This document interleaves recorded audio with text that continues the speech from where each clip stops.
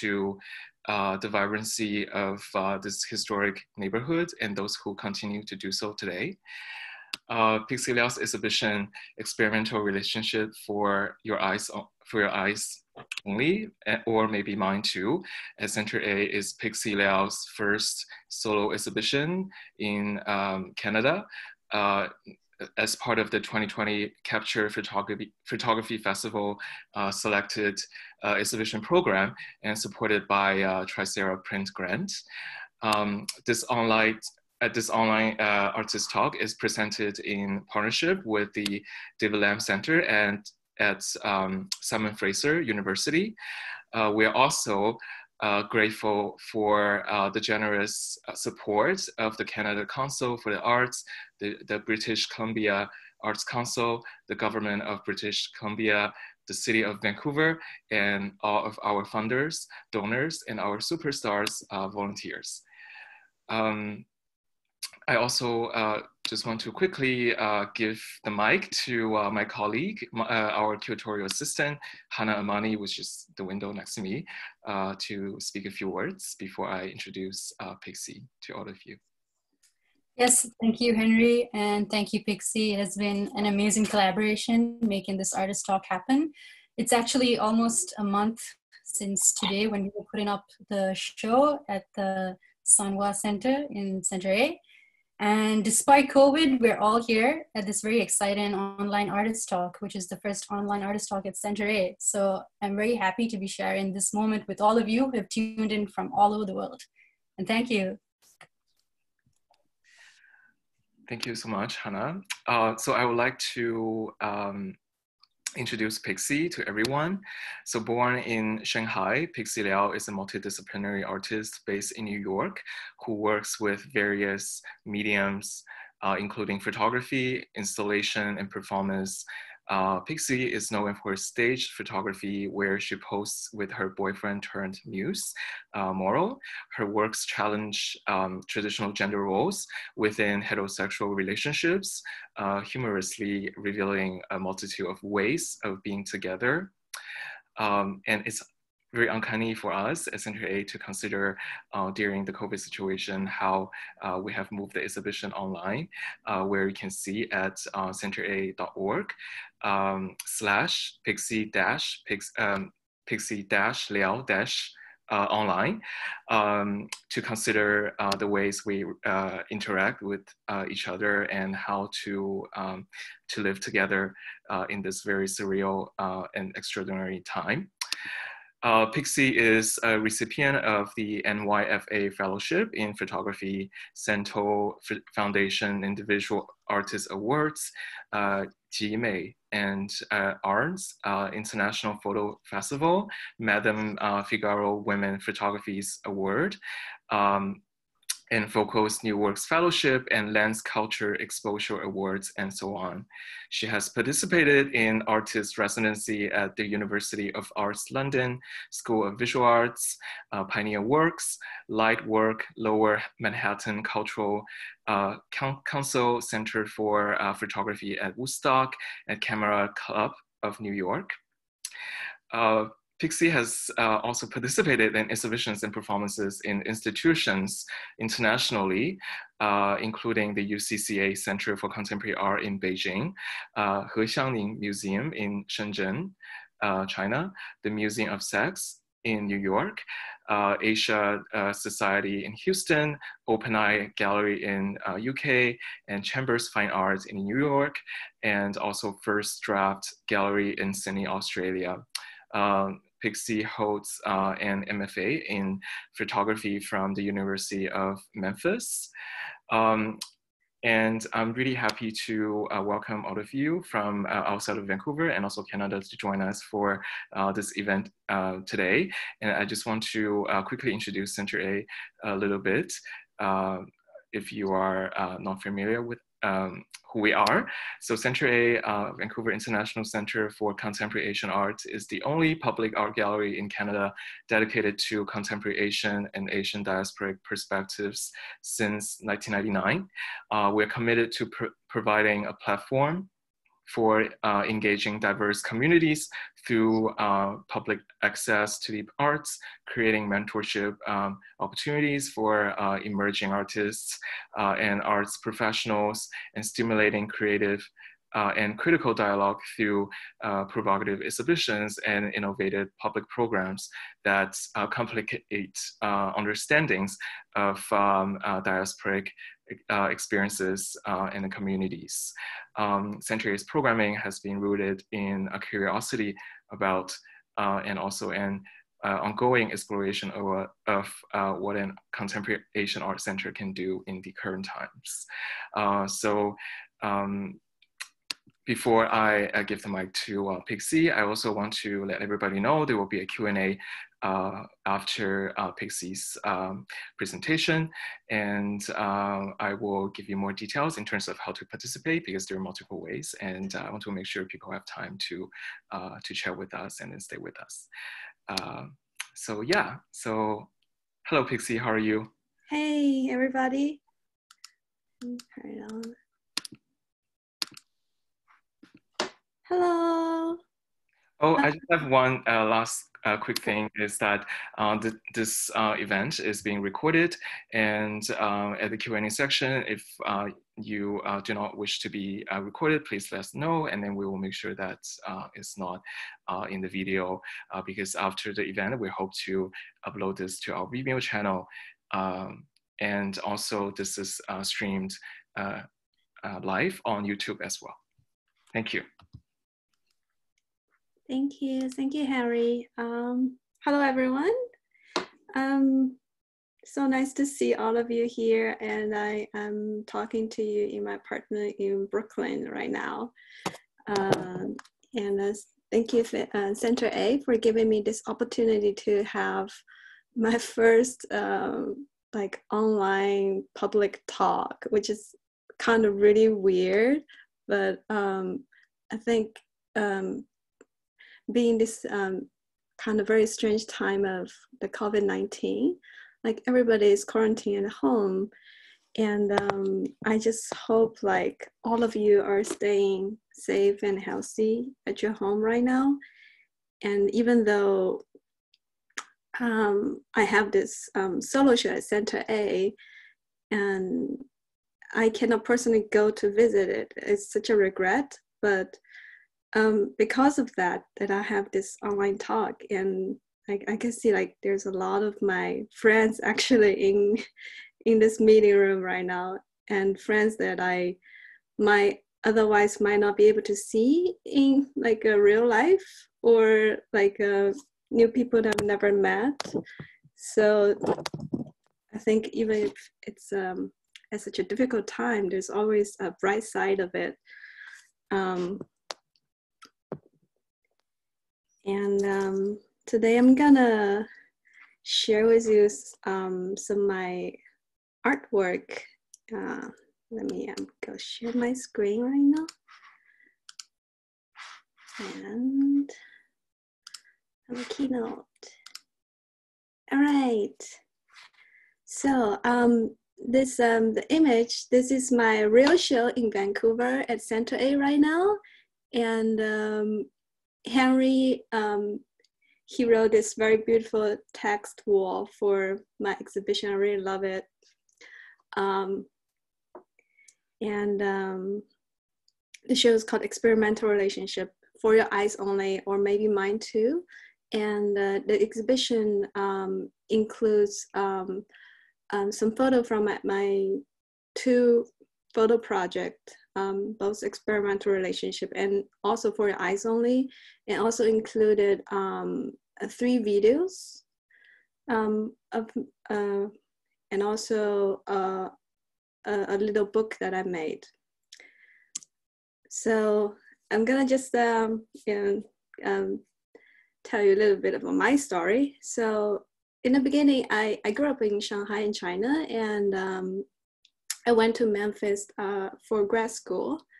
And the reason I went to Memphis was really random, because I know Elvis there and I really like musicians. I imagine Memphis is a very great city to go to, is to find like lots of musicians. So I just went there. to study photography. So this is me, and I'm on the Beale Street, which is like the most popular or the only popular street in downtown in Memphis. There's a lot of like music bars there. And Memphis is such a different place than where I grew up. It's I grew up in Shanghai, like a city with tall buildings. But when I went to Memphis, it's like complete different world of different landscape, different people. And I was immediately attracted to it because of the kind of very free and natural and style, and also the bold colors they use in the rooms. And I, just start to trying to find my way there in Memphis. And this is one of the self-portrait I did at this time. And goes into the main story right now. This is the story about how I met the man of my life and also the muse of my career, Moro, and how I captured him. So I went to Memphis in 2005, and this is, I think, the very first photo I took of Moro in 2006. I actually met him on the first day I went to school in 2005, but we didn't talk at the time. It was an international student orientation. And he introduced himself to us. He said, "Oh, I'm here to study music." And somehow he left a impression on me. I think, oh, he's quite handsome and he's very skinny and he's a musician. It's like they all kind of match my type. So I have an impression of him. So a year later, I ran into him on the campus. I just remember, oh, that's the boy that I saw. So I just walk up to him and say, would you like to be my model? I'm a photographer. I mean, I was just really happy to see him. So that's how we met. And we actually started our relationship with photography in the very beginning. And soon I start to like using all kinds of photo assignment skills to meet him. So then we start dating. And then Moro, he is very kind of different type of boyfriend, I would say. He looks very cool, but when you saw him, he's a little scary. But when you actually get to know him, he's very tender and sensitive. And also he's very into visual art and contemporary art. He's very open-minded. So not only he's a very willing boyfriend, he's also a very good collaborator, I would say. He always liked to help me with all my photo assignments. So at the time, I asked him to model for me for my photo class. And I have one of the idea that I want to take a series of photos of murder scene. So I just asked Moro, oh, Moro, why don't you just, get naked, play a dead body in my photograph? So he did it. In some of photos, he's like in those compromising pose. So I was showing these photos to my classmates and my teachers, and they're very surprised, not by my photo, but by how collaborative my boyfriend is, or how supportive he is, or whether I am treating him really bad. So that kind of make me first time realize that our relationship, which I think is quite natural, that he is very collaborative in helping me with all the photos. In other people's mind, this is not usually what a boyfriend would be willing to do. So I started to think, maybe I should just take a picture of us, like just to show our relationship, because I do find him different than my other boyfriend. Not only he listens to me, he is very willing to help me and collaborate. with my photos. So I started to make photos of us. This is probably the very first photo of my project. So in the photo, I was like choking him and also kissing him at the same time. And these are all very early photographs that I took in our student apartment at the time. And this relationship works best when each partner knows their proper place, which I took in 2008. I would say this photo is probably the photo that makes me have a kind of more clear idea of which direction my project's gonna go. In this photograph, you notice like Moro is holding a cable release, a string coming out of his hand. This is the equipment we use for controlling the film camera. So when he squeezes the ball, the camera is gonna click and take the picture. The reason why I give him this in the first place is because my hand power is not strong enough to squeeze it. So if I will have to take the picture, my facial expression is gonna be ruined. I cannot let that happen, so I give it to him. But when I see this photograph, the thing is I am like pinching his nipples and he's clicking the shutter and the cable just extends outside the photograph. It kind of tells me there's a connection going in between this image, like from me to him to the cable release, and then goes out to the audience. I think the cable release is a sign, a clue of the photograph, and also it's a sign of control. I mean, I'm having control of this whole photograph, but at the same time, he has his control of the moment, exact moment. So after that, I never try to hide the cable release. In my later photo, I'm gonna show you, you can always try to find where it is, who's holding it. So I think it's a very interesting clue that I leave. And a little note about where I got this idea of this photograph is obviously from this very famous French painting.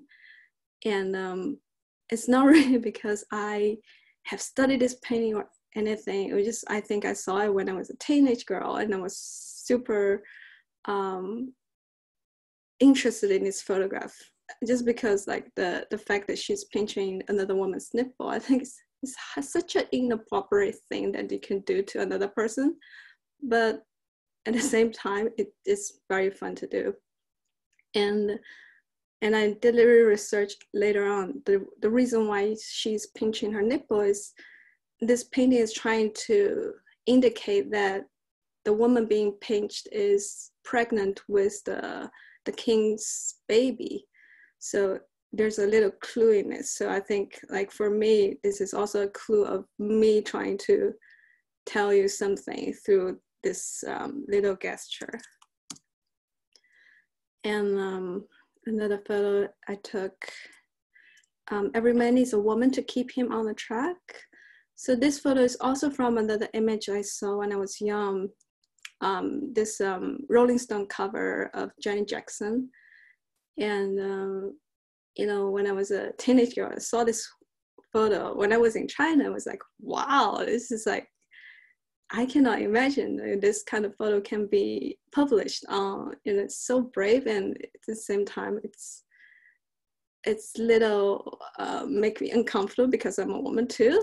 So I think when I start to do this project, I start to think, oh, how I can make a response to those images which give me very deep impressions. So I also took another picture to go with this one. So these two are supposed to see together. So in the front is like, every man needs a woman to keep him on track. And then I turn to the side, I told you, so that's revealing who's behind. And this is how to build a relationship with layered meanings. Again, this is in our apartment in Memphis, and we have this really crappy mattress that we sleep on. And when I see the mattress and also my experience with him in the beginning, he always remind me the story of Princess on a Pea. You know, the princess is so sensitive, like even tiny little pea can make her uncomfortable. And sometimes I feel like I am the tiny little pea that makes him uncomfortable. And sometimes I also feel like, oh, he makes me feel like he's a princess and I have to be a knight to protect him. So that's why I took this picture. And one interesting thing about this photograph is when I was taking the picture, I was imagining, because we are both Asian, we're both naked, short hair, and we imagine we're lying on top of each other, we're gonna look similar. People cannot tell who is who. But when I see the photos, it's teaching me something like man and woman, this still looks so different, even though you try to show the bare minimum, you know, how similar you are, but actually we are still different.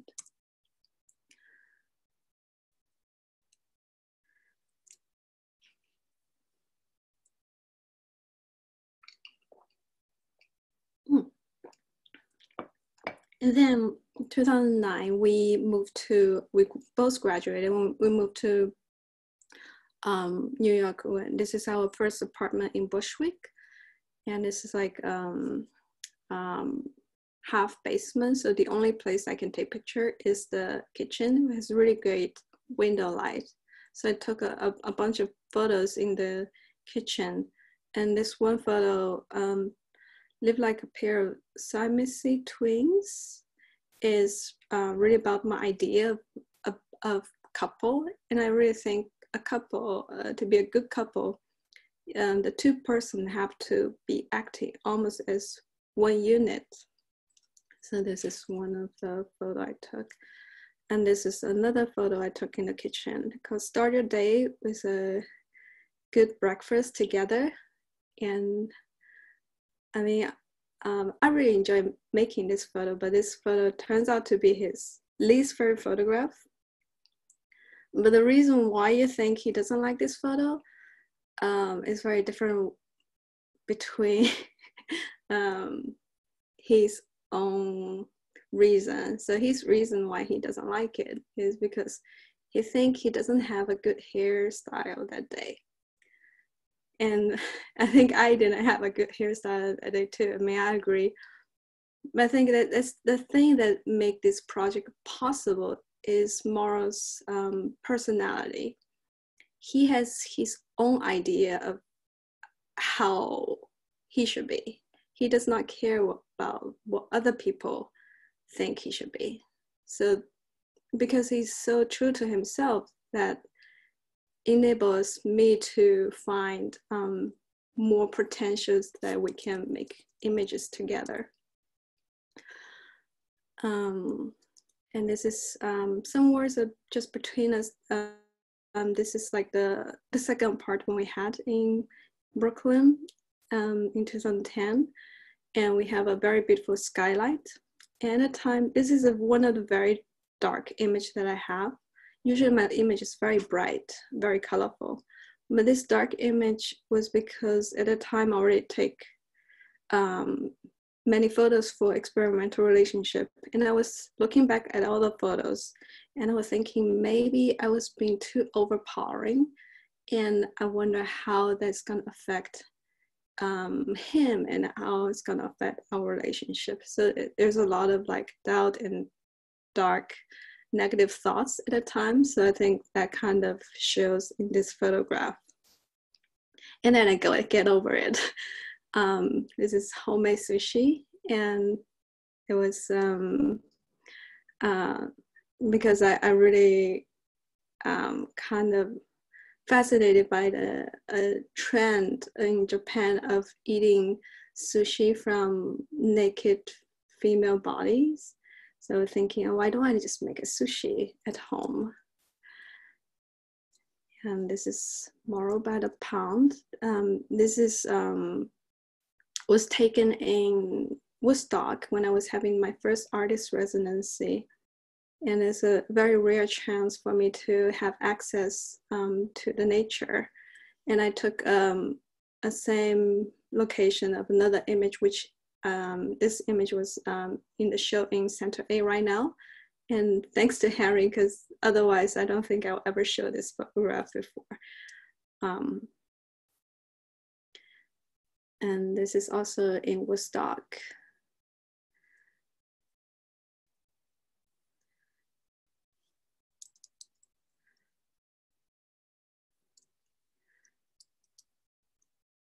And the king under me. The king under me, this is, I think, comes from a Chinese saying, like, if you're the king, and your queen will be just under you, but above everybody else. So in my case, he is the king under me. And in 2013, around that time, I was trying to think, I kind of get bored of my old composition, because my old composition is all full body, half body, like just two of us doing things. And I want to do something more close up, and the compositions be more about the colors and shapes. And that leads to another project that I'm gonna show you later. It's never been easy to carry you. In this image, you see on the top of the image, there's a lot of white space. And in my original idea, I would like my composition, like my head is gonna be much higher in the image.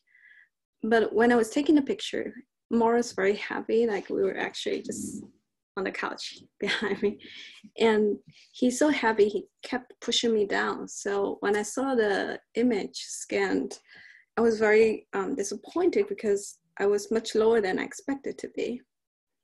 And then it took me a while to realize the reason why I'm lower in the image is actually because he's heavy. And that's the truth about this photograph. Is also sometimes it talks about like kind of similar feeling that I have, this kind of feeling of burden in a relationship. Like, even though I like to imagine myself as a very strong, powerful woman, but actually sometimes you realize I do feel it's very heavy. So after I realized that, even though this image was not what I wanted to be, I think this image is better because it's more true to life.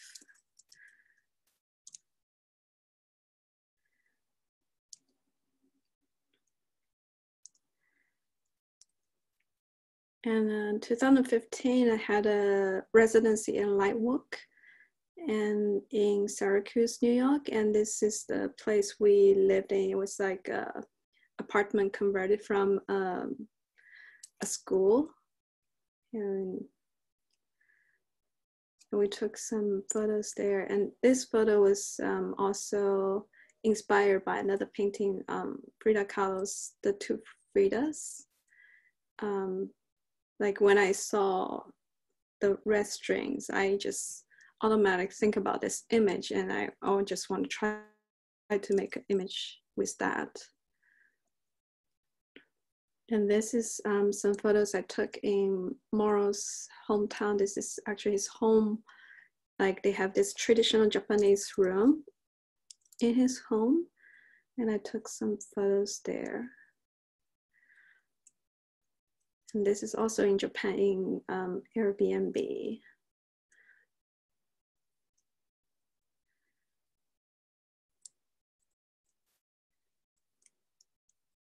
And this photo is actually taken by Moro's mom. And I think the only photo in my project which is taken by a third person.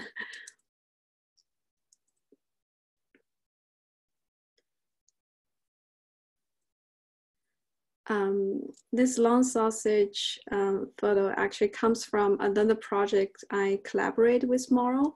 So the pink thing you see is supposed to be a penis. I was imagining, like, if I can have a penis so long that can wrap around my belt, like my waist, would be so fun. So I asked him to make penis. So I have a project with him, which I did in 2013. So the piece is called A Collection of Penises. I say, I want to have a collection of penises. I want Moro to make them for me. And Moro has the control of what shape, like the size, like he can make up his own mind, like all the shape he come up with his own. What I'm providing him is only the pink fabric and also the cotton fitting. So all these penises, they're different shapes, different sizes, but they're all pink and they're very soft. So this is one of the projects we collaborate outside of photograph. This was taken in one of our friends' apartment in Copenhagen, and we're just really proud that I used to be this girl who cannot even click the cable release, but now after years of gym training, I can finally lift him up. So I was very proud of myself.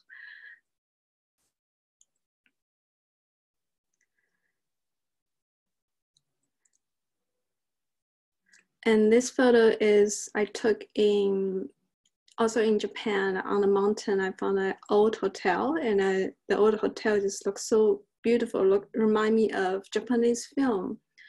And I'm actually very interested in one genre of Japanese film called pinky violence. So those films are all Yakuza film, mafia film, but the difference is their main characters are always women. And one of the film poster I really like is this one. This is like very typical pinky violence female characters.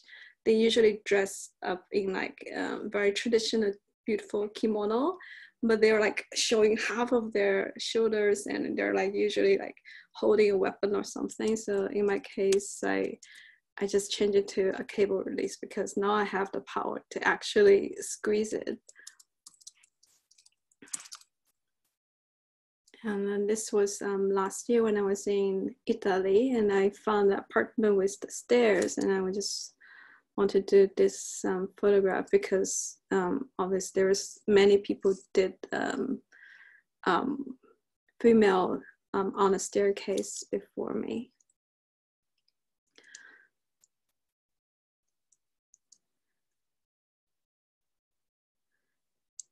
This is also in Italy. And let's just go into my other portfolio, eyes only, very quickly. So because of, like I said, I was kind of bored with my old composition of full body. I want to do it very close up. And also I think a lot of people respond to my last project based on their own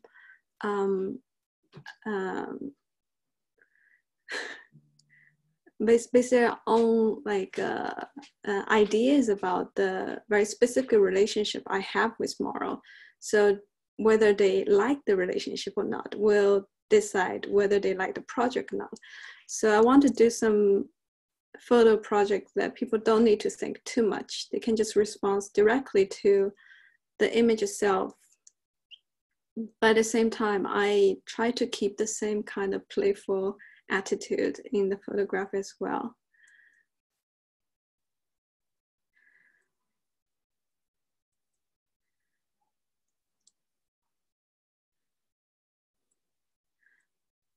And there's some other photo projects I did outside of this photograph is one I made a Pimo dictionary. So because he's Japanese and I'm Chinese, we communicated with each other in English, and our English is not good enough to completely communicate with each other. So we added in Japanese and a little bit Chinese into our vocabulary, and we have some special words that have a special meaning. So we collect all of them together in a Google document, and then I put them into a dictionary. And this is another sculpture that I made called Soft Heel Shoes. So the one on the bottom is the shoes, actual shoes, and the one on the top is actually a photograph. But the photograph is a cast of peanuts, which I used for modeling the shoes, heels. The reason why I did it is because when I was like doing, I had a job in a big company and I was required to wear high heel shoes. I really hated it, and I cannot imagine how can I like wearing high heel shoes. And I think maybe the only way I can enjoy wearing high heel shoes is the high heels made of soft peanuts and bouncing balls. So every time I walk, it's gonna be bending, and also the ball is gonna be bouncing. And then I had access to a 3D printing lab, and they print soft materials. And I was like, oh, this is the moment I can actually finally realizing my dream of having high heel shoes. And I also make a sculpture called breath spray. And this spray is the idea is coming from a story I heard online. There's a robbery in Germany, and there's a woman, she's trying to rob a deli, and the way she robbed the deli is very creative. So when the cashier is opening the cashier machine, she suddenly opened her clothes and squeezed her breast and spilled her milk into the cashier's eyes. And the cashier cannot see, and she grabbed money and ran away. And I was so amazed by this woman's decision. Like she has completely changed the function of a breast, which is supposed to be nurturing about female beauty, into a weapon. So I think I kind of really make me want to make this half soft, half weaponized thing of this breast spray. And this video is also kind of inspired by porn video too.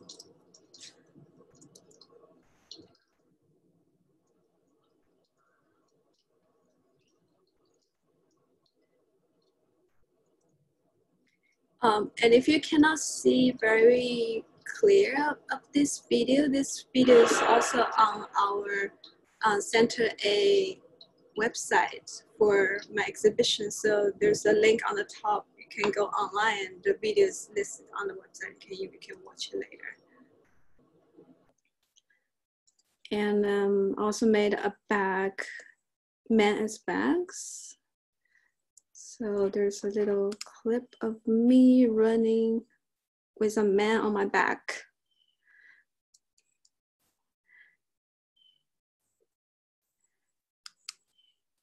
And this is one of the latest projects I made, which is part of the my friend's gallery project called Flyweight Project. So I made this installation, which you see, it looks like very big, but actually on the right side, that's where the gallery is. So this is my friend's apartment, the black and white place.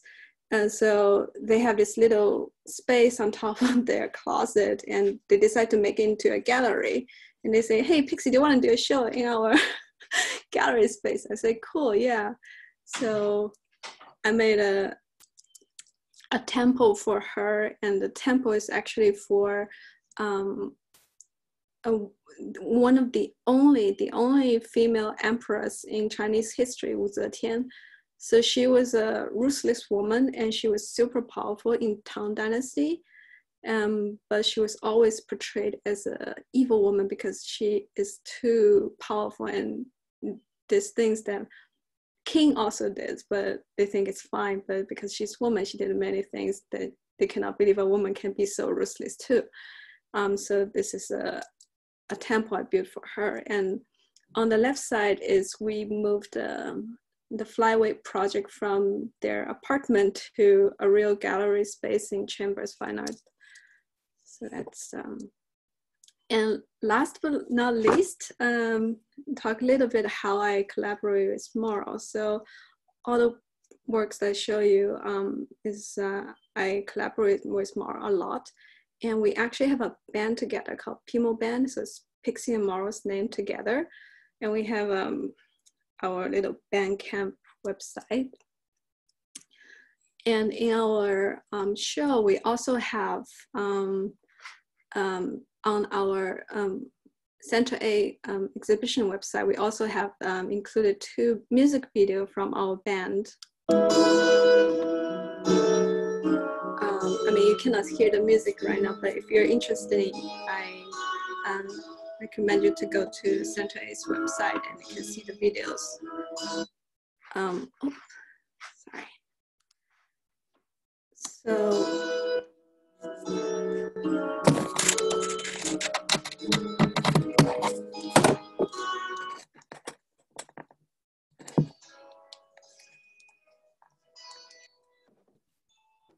I think we're able to hear it. Perhaps we can let it run a little bit.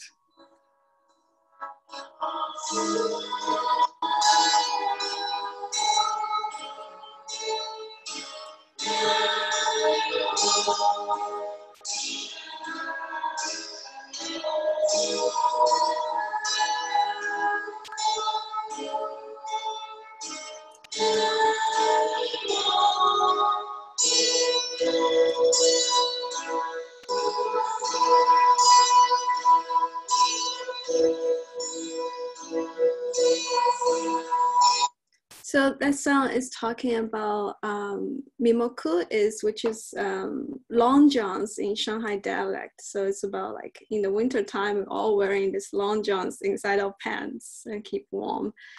And the band is very different. Sorry, the band I would say is mostly led by Moro. So our roles reversed, and I become the person who's helping him to do the band. And my job in the band is only about singing, and occasionally I write lyrics for the band too. But mostly like Moro does everything else. He composes, he writes lyrics, he arrange everything, play all the music instruments. So this is just another way we collaborate, and I like to think the band is a way for me to pay him back and also kind of fulfill my teenage dream of become a musician myself, which that would never happen without him. So yeah, that's everything I want to share with you guys today. Thank you so much, Pixie. It was very great to go through some of your past works and also some of the works included in the Center A presentation as well. And I do want to say that Pixie has a YouTube channel for Pimo Band, and there are a lot of amazing musical works on there that you should definitely check out, because when I was first when I was doing research and looking at all the Pimo works, it was quite it was just really fun, and at the same time quite refreshing as well. So I do want to right now open the floor to the Q&A. So there are multiple ways to do it. The first one would be to raise hand, and then we will answer questions based on the order. And then the second way to participate is to type your questions in the chat window. And we will try to catch up as fast as we can, and then we'll go from there. I do want to say that please consider becoming a Center A member by making a donation to our Canada Helps page, which I will send the link just in the chat window if you like. And donations with $20 or more will get a tax receipt. And the first 5 donors will be able to able to receive a limited edition Center A Pixy Liao exhibition postcard. So I will put a link just over here.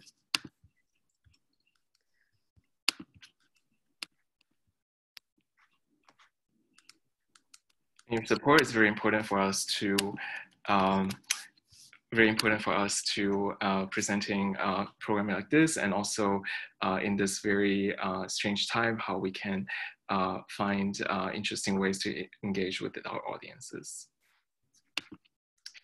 So I think that we already got some questions here.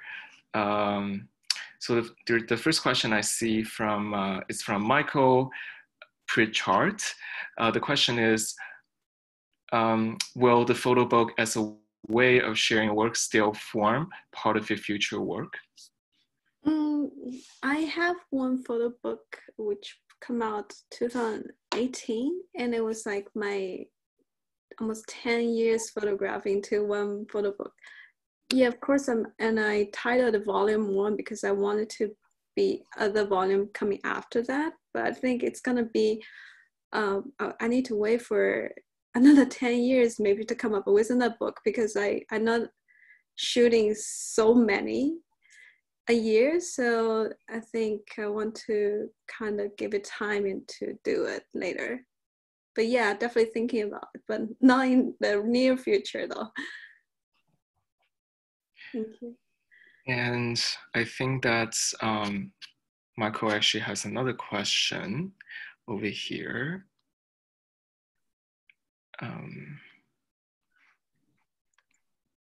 How much is photography still central to your work as an artist? I don't know. Because when I make work, I really don't think about the medium that much. I'm more focused about like the idea I have. If the idea can be realized in photograph, then it will be photograph. But if sometimes like the shows that I'm showing, it cannot be realized with photograph, it has to be a sculpture, then I have to learn some new skills to make it. Yeah, and I think also because everybody is quarantined at home right now, I really don't think photography is that accessible right now. So I think I would try to do something other than photography at the moment, yeah. We have a question from Omer Kaplan. Could you speak a little bit about the photographic relationship between you, and how does it affect you? Do you feel like it's the glue in it? The photograph relationship to me? A little bit about the photographic relationship between you, and how does it affect you?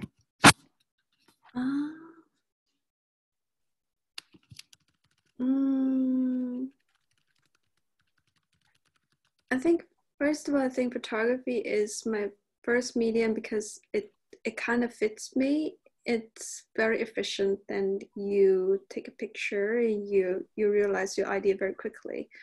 And also I think it's a good way to see yourself, especially when I'm doing a long-term photo project. And a lot of time when I see photograph from many years ago, it means more to me than an artwork. And sometimes it tells me about how we used to be, you know, it tells me about passing time, and you know, and I see ourselves from the past. It's kind of always reminding me, like, you know, who we were and who we are. Like, you know, the time is changing. This kind of thing. I'm not sure I'm answering the question well, so yeah. So I think there was also a previous question from Carolina, and it's, Pixy, what are you working on now, presently? Presently, I mean, in the beginning, I was so distracted by all this kind of news. It's overwhelming. and I'm really slow on working things. And I think nowadays I'd rather spend my time to actually work on my own body and mind rather than working on my work. For example, I work out every day, try to keep myself healthy, and also I try to use this time to study something or do some research on things that I wanted to do, but I didn't have the time to do. So I think this is the time I used to kind of build myself rather than actually making work. I feel I'm more inspired when I'm busy. When I'm not busy, I'm actually just, staying home. Nice. Yeah, it's been a nice self-care period. And so the next question is from Rafaela. How are you coping with this isolation and quarantine? Have you started any new projects, any new ideas coming from this moment? So I guess it kind of intertwines with the last previous question. Yeah, like I said, it takes time for all of us to get used to it, and we don't know when it's gonna, we can come out. And I think we need to think about the changes, like how we used to be, and was that the way we live? Was it like sustainable, And I think right now I'm trying to rethink of myself. Like I think I used to be too busy. Like I was always pushed by, trips or exhibitions or whatever. Like I didn't really have time to stop for myself to think. And somehow I'm taking this time, I kind of see it as a gift that kind of remind me of when I was young, that I seem to have a lot more time to just to think about myself. And I think this is kind of similar time. Nice. So the next question from Lydia is, do you find any difficulties in the fact that the privacy of your relationship is exposed in such a public arena?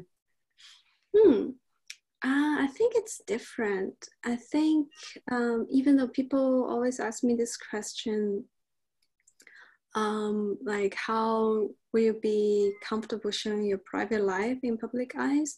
But when I'm making the photo work, I was just thinking it as an artwork, it's an idea. I don't really see it as a real life, even though like it seems like we are in a very intimate setting. So the works that I make was meant to be seen by other people. So I never have a problem with that. But talking about the public and private, actually right now, I feel like I'm more shy because like I'm in my living room, like talking to so many people over internet around the world. And I think that actually made me more shy than showing my work of us naked somehow. Nice. And so this is a more technical question, and forgive me if I am mispronouncing your name, but from Waghan. So do you add additional lighting in some images, such as by the pond and eating breakfast? And are you always shooting on large format? I actually don't shoot large format. I shoot a small medium format, which is 645 Veronica. This is the same camera when I bought when I was just started study photography. And I usually don't have additional lighting. Like occasionally, maybe 1 or 2 photographs in my whole project will have additional lighting, but I try to just use natural light. Okay, so this is more of a travel showcase question. It's, do you have any plans to show your work, photography, or other media in the UK or Europe once lockdown is lifted, of course? Definitely, I want to. I mean, I have shows supposed to happen in Europe in June, but they're postponed, and actually nobody knows when will be the appropriate time to have the show again. So I think what I miss most right now is actually the ability to travel globally. And I think that's such an important part of who we are today. Then we are so connected, even though we are like all around the world. So the ability that we can move freely, and I wish like all of us can do that again soon in the future. Yeah, I think that's what's really cool about this talk. There's so many people from all over the world already connecting with you, even on this. So the next question is from Alex Wong.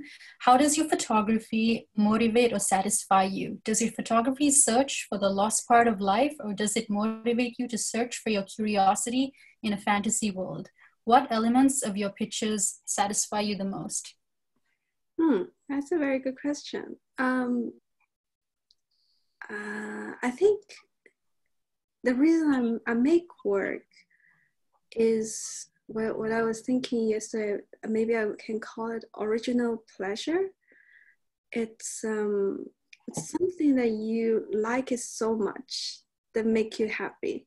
It's like I can still imagine my childhood toy, which is like a red shuffle, which my mom always put in a formula can. So the little shuffle was used as a spoon, and it smells so good. It smells like milk. And every time I think about that, I feel like I'm so happy just to think about the color, the shape, the smell. So for me, making a work is the same thing. I really enjoy to make something that make me happy, to make it come true. And I mean, it's a good thing and a bad thing. The good thing is I enjoy making it, and so that kind of makes the process of making it so much easier, so much natural. And the bad thing is, for me, I'm too objective. So when I see my work, when I choose which one to show, I just remember how I felt when I was making the work so much. So it depends on, do I really enjoy the photo shoot or not? Then I would pick one photo over the other. And sometimes it might not be the right decision. So that's when the curator comes to help you to choose some photo that, you know, through another person's eye. I think I'm a little like getting too far away from the question though.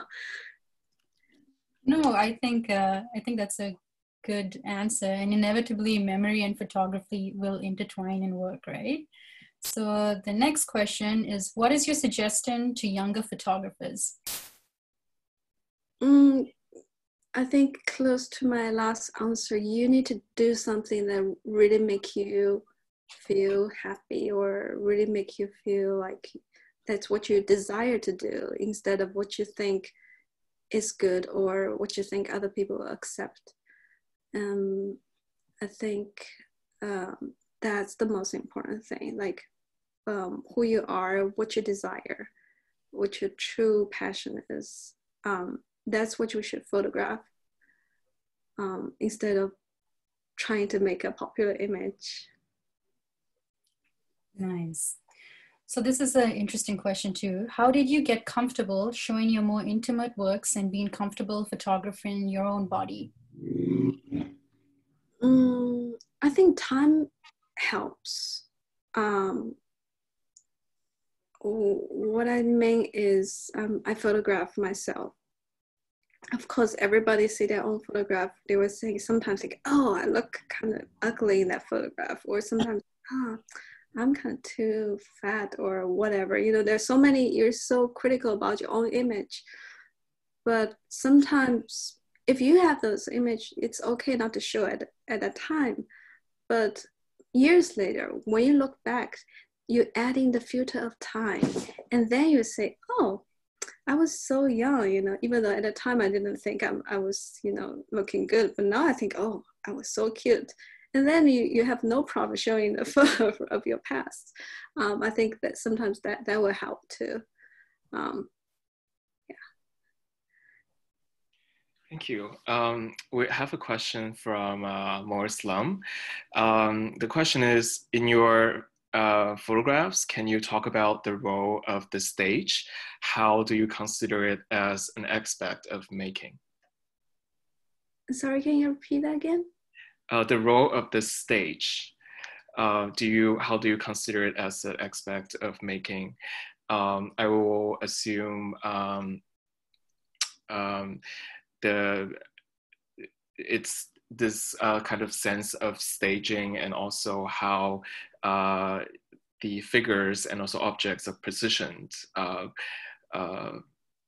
as this kind of are being staged, and how they're central or presented in some of the photographs. I think, obviously most of my photographs are staged, and then it comes from ideas, and usually I have ideas for a very long time in the back of my mind until one day I feel like this is the right time, right moment to make it happen. So that means the idea is matured, and then I will set up the photo shoot. And before I involve Moro, I try to make it more ready, like the camera's ready, the clothes is ready, the scene is ready. And then once everything's ready, and then I involve him, I say, you come and I want you to do this. And we're gonna take the picture very quickly. And I think it's very important for me to start with idea. Without an idea, I don't feel comfortable shooting, because I feel without an idea, if I go shoot, it would just be wasting the time. But that being said, when I was doing a photo shoot, more and more I realized when you have an idea, you set up everything and you shoot, you shouldn't be sticking to your script too much. You need to let things happen naturally during the photo shoot. And nowadays, I really encourage Moro to improvise. Like he will have his own natural pose or gesture or facial expression, whatever. Like what he can bring into the photographs is more important. That's what make the photograph more lively than just having my own ideas. I think that's the combination of both that can make a photo successful. Yeah. And I guess to kind of expand a little bit on that question, and then to I was wondering if you might be able to share a little bit about sort of the chords, the shutter that Moro is holding in a lot of the images, and then because I know that he would be controlling when to take the images. Especially, for example, when you're outside in the image, the hut by the pond, and then to find the best moment to document and then to photograph yourselves. Could you perhaps elaborate a little bit on sort of how you and Moro sort of negotiate this, and then how you feel each other, and then in the sense of capturing the images? Like for example, the image that you were talking about, that we are like next to the pond, hugging each other naked. So I think for that is because we happen to live near forest, and then we have an idea to go to the nature to take picture, and I found this perfect pond to make a photograph. So I set up the camera and I would say, Moro, take off your clothes. And I take off my clothes. And then we just quickly run to do it. Like maybe we do like once or twice. I'm not sure I'm answering the question though. How did you sort of find the perfect moment to get that image? Oh, the perfect moment that I was talking about is it's not really about the usual like perfect moment of catching the photograph for me, because it's stage photograph. The perfect moment is not that singular, but it's more about like I have the access to the perfect location, perfect props, perfect lighting, and perfect body conditions, then it's the perfect moment for me. Yeah. Thank you. We have a question from Yifei Zhang. The question is, you mentioned that you have been doing some research. If they are related to art and your future projects, would you be willing to share it with us? Thank you. Yeah, the research that I'm interested in is close to the Temple for Her project that I did for Flyweight. So that one was dedicated to the only Chinese female emperor in the history. And I have an idea to make a cult for all the female leaders in different parts of the world in the history. And those women, they're very rare, but they are there. Like, and they have to be very powerful and also strong, and at the same time, maybe they possess some kind of evil personality. Like maybe they did some really horrible things too. So I think right now I'm doing like research on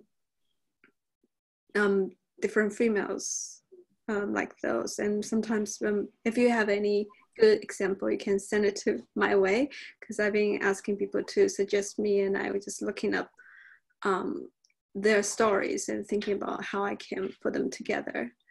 Yeah, so it's project related. We have a question from Yifan Wang. How has the project Experimental Relationship affected your relationship with Moro? Have Moro and you always been on the same page during the work making? Where do you see the quote unquote experimental within the relationship? I think the project's very interesting because in the beginning we started like in the early stage of our relationship, and our relationship wasn't like right now, especially in the beginning. At the time I was already worked, and I was a grad student, and he was freshly out of high school and just an undergrad student. So the experience we have are very different, and I was so much more mature than him. So at the time I have so much power, and it also shows in the project. In the project, because I was doing, and I was always overpowering him, it kind of influenced our own relationship as well. And I think by maybe after we moved to New York, and at the time it started to become a period of time that I had a negative thoughts about my past. I was thinking, I was just overpowering him too much. So that time, I think there was a time we're trying to figure out whether this is the right direction to go. Should I always be so controlling? And I think the project in a way helped us to look back on our relationship and to think too. So, and now I think our relationship is much more balanced, I would say. And I think you see in my photo, it's more and more about collaborating. So I think it's kind of like it's growing. It's like based on our relationship, but at the same time, it's something we can look at it and think about our relationship to reflect on what we have done and how we can go forward from there. Yeah. Thank you, Pixie.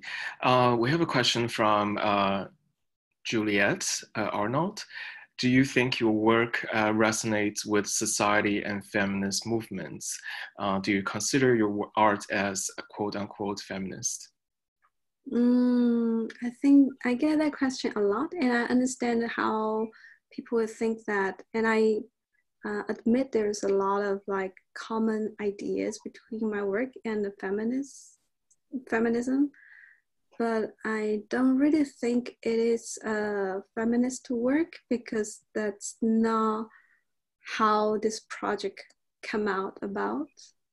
And when I was starting making this project, actually, I wasn't very aware about feminism at all because there's no educational knowledge about feminism where I grew up in China. So I think what I was doing was more about instinct, like what a woman's instinct is going to be living in this situation. And obviously, it is something that resonates with a lot of feminists too. But I think I don't really want to put it that way because at the same time, I think feminism is about like being equal. And in my photos, it's not always the way. So I think if you say my work is a feminist work, then people might have, you know, a misunderstanding about feminist work. Like women need to be like overpowering men, like sometimes. But I really don't think that is what it's about. So I want to kind of separate my work to feminist work for that reason. We have a question from, sorry if I mispronounce your name, Pega. Pixie, what do you think is worth our reflection during this pandemic? What questions do you think we should be asking ourselves? Such a deep question. Yeah, I've been thinking about these days. It's more about like what we took for granted in the past, and was that really how we're supposed to live? And what is more essential, or how to be sustainable? I mean, these kind of things, and also, you know, question our behaviors and how we can survive in a new environment. Yeah, I guess that's what I'm thinking right now. There is a question from Central Lasung. Do you ever see having to do work without Moro's collaboration? Yeah, totally. Like the work I was working on, researching on female leaders in the world. I think that work is it's more about female experience and female leadership. Then it does not involve Moro. Yeah. So I try to do something by myself. Question from James Nakagawa. I'm wondering what the story is behind the pink cord in the background is. I think it's your is the object behind you, if you don't mind sharing, of course. That is Moro's creation. Actually, Moro is very creative, and he made this. I don't know, he just made it. I'm not sure, maybe I can use it in a photograph or something. Actually, on the top left, you see, like Moro actually made many different paintings too. So he is an artist, actually.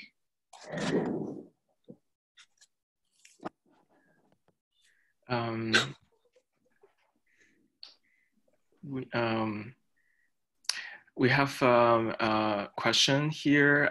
In your talk, you mentioned a few European paintings as an inspiration for a few of your compositions. Are there photographers who actually influence or still influence your work today? Oh yeah, my favorite photographer, actually, I'm going to have a talk with her maybe next week. She's a Finnish photographer. Her name is Alina Brothers. And she does a lot of self-portraits, like many self-portraits. And I love her work. I started love her work when I was just a student. And I think she still influenced me. What I like about her work is, you know, when I see her work, I feel like I know this person, and this is the person I want to be friends with. I don't know. It's something that you feel connected to some photographer's work. And so, yeah, maybe I can type her name here. If you're interested, look her up. She's really great. And yeah, that's her name.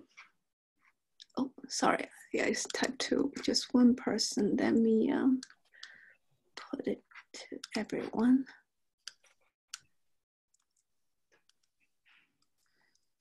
Okay. Yeah. We have a question from Han Shu Ma. Are you planning to go to Vancouver again? I really want to meet you in person. Oh, a fan. Thanks. I want to go to Vancouver. I've never been to Canada. I was so looking forward to it, you know. But hopefully we can go to Vancouver soon. Yeah. Perhaps I can speak just a little bit about that. So initially, we were to have Pixy in Vancouver and then Center A in early April. However, due to the very obvious reasons, we cannot do that. But the show actually has been installed and at our physical location. So hopefully, in the near future, we'll be able to reopen and welcome visitors to see the show. The next question is from Alex Wong. Do you feel like your photography helps you in completion of you in certain missing elements in real life, or your life take better controls in contribution more towards great photography? I think photography, for me, especially in the beginning, it's a tool for me to explore myself. It's almost like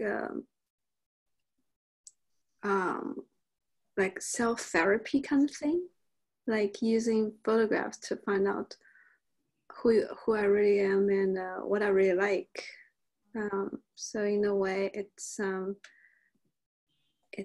something that I would say, yeah, completes me in a way. I guess also a question could be also about, for example, if you might have seen some of the things that could only be achieved through your work that are not necessarily apparent or existing in your real life, and how perhaps that relationship could be negotiated through your own living experience and also through your practice. Oh yeah, I think totally. For me, a lot of my photographs, they are not possible in real life. Like so many photographs that I have, that's impossible for you to do to your partner in real life. But there is always this desire to do it. So the photograph helped me to realize it and also have it as an image for myself. So it is in a way to realize something that is otherwise impossible in real life, because it's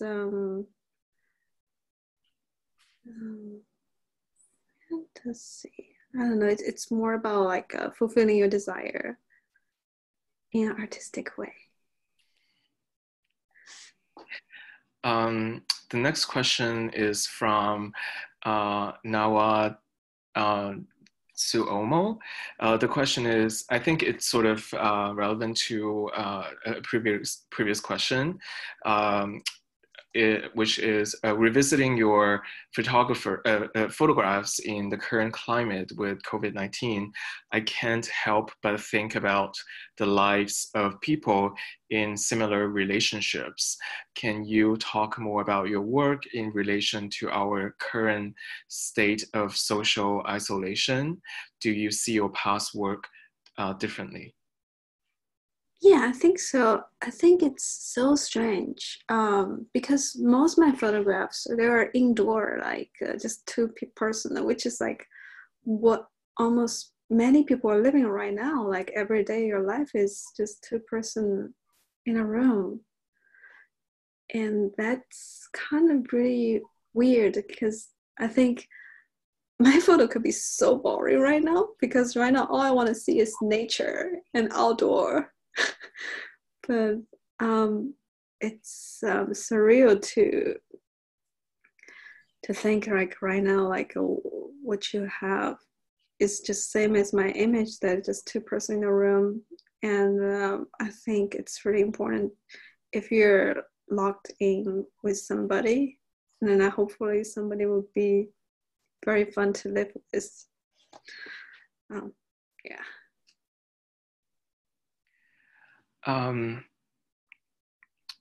Question from Anya. There are some spots on your photographs that are unusually in or out of focus.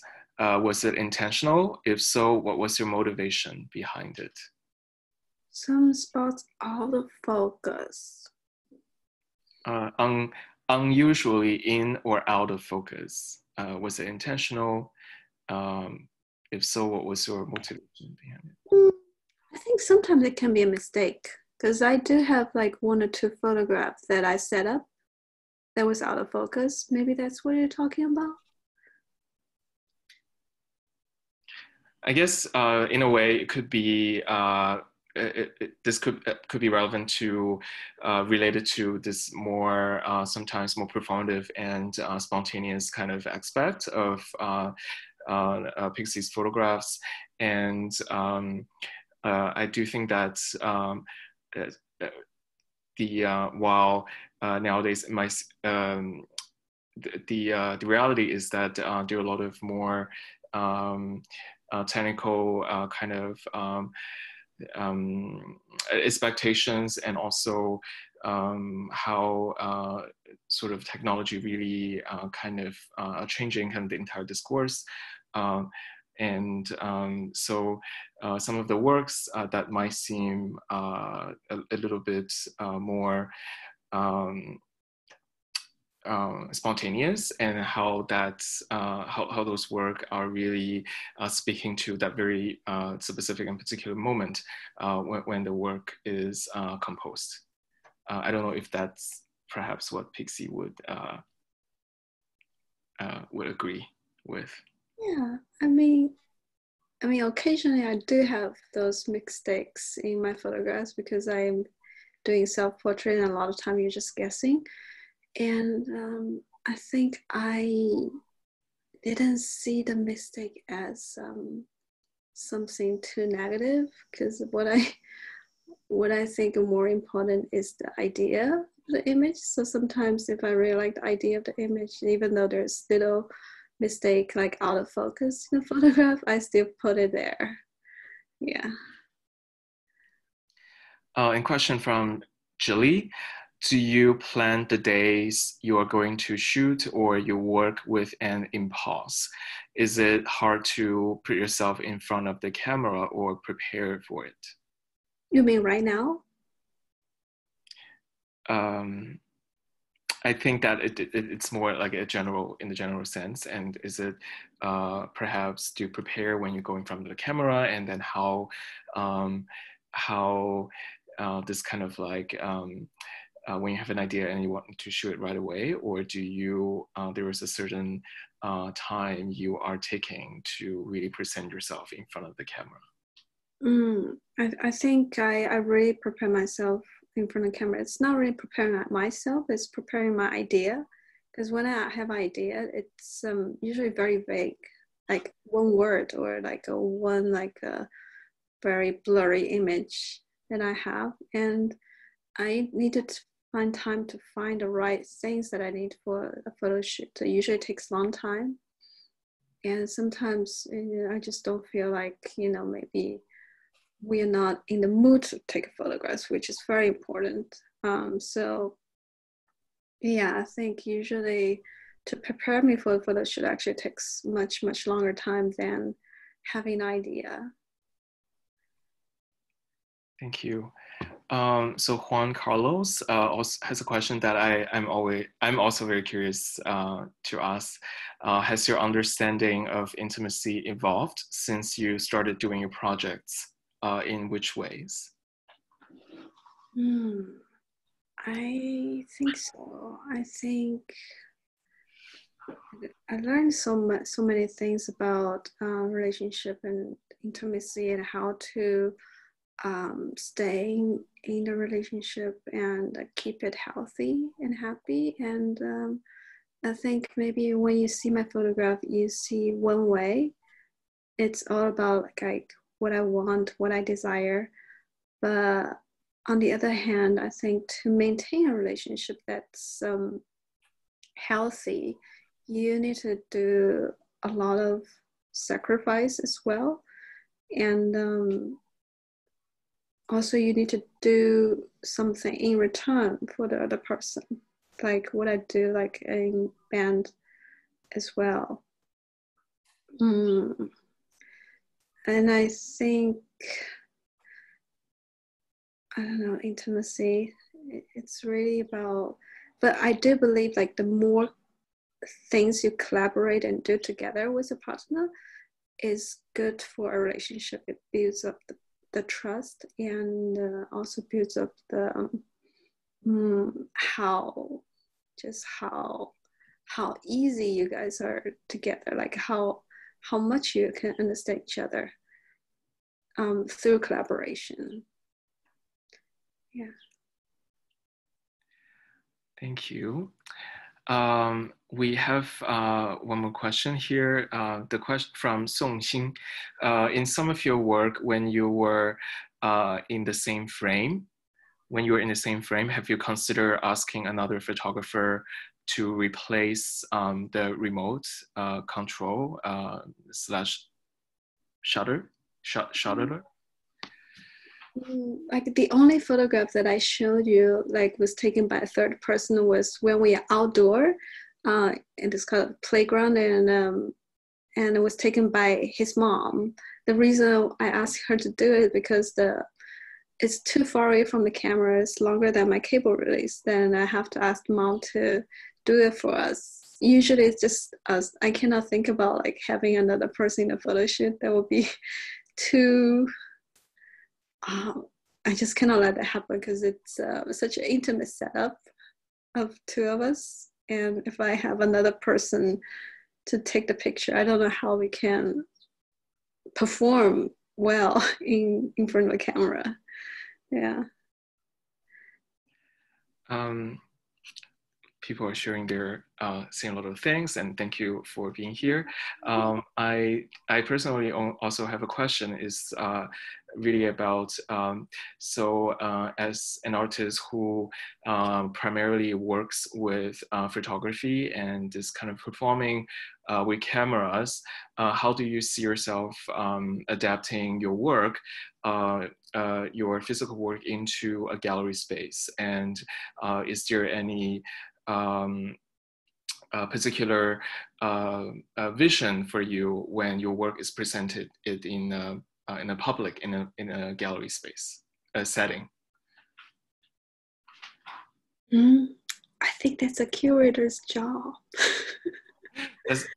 Actually, yes. When I have a show, if there's a curator, and I usually let the curator do the presentation and choose images, because I think if I do it myself, that it would lose the meaning. And because I know my work so well in my own way, and it's too objective, and I just cannot see how to present it in another way. And so curators, you know, they are more like, they given equal attention to each work, then their choice of images and way of presentation will be much better than my own, I think. Sounds great.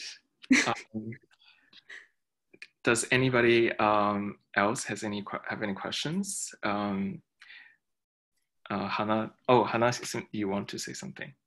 I have a fun question. Pixie, what's your star sign? What's my what? Your zodiac sign. Oh, can you guess? Are you a Cancer? No, I'm Sagittarius. Sagittarius, okay, cool. And both Moro and I are Sagittarius. Nice. Yeah. I was just wondering. It was like a fun question. Okay.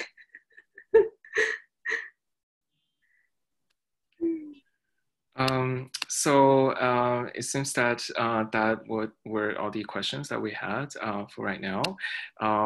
So I guess this would be a good time to end.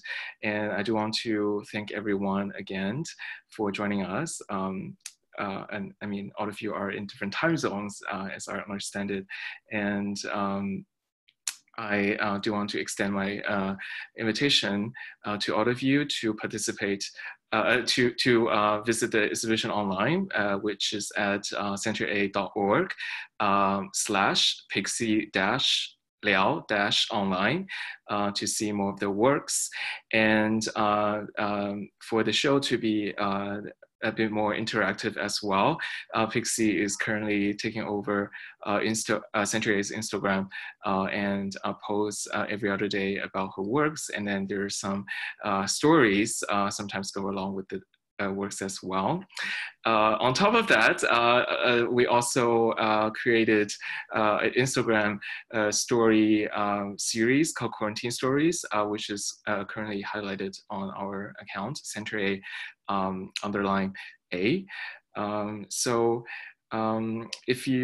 If anyone has any questions or any just want to chat in this time of isolation, Hannah and I will always be here. And if you have any questions to Pixy, please also get in touch with us. Our email is info@centrea.org. Thank you so much. Thank you so much. We'll see everybody sometime soon. Yeah, thank you for spending time with us. Thank you. It's so great to see everyone. Beautiful faces. Yeah. Bye.